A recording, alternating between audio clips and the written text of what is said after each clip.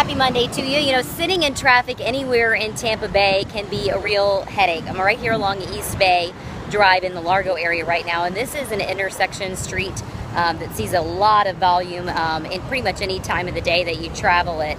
And there's some new technology that's going in right now here on East Bay and on several other busy roads here in Pinellas County that could significantly help your commute.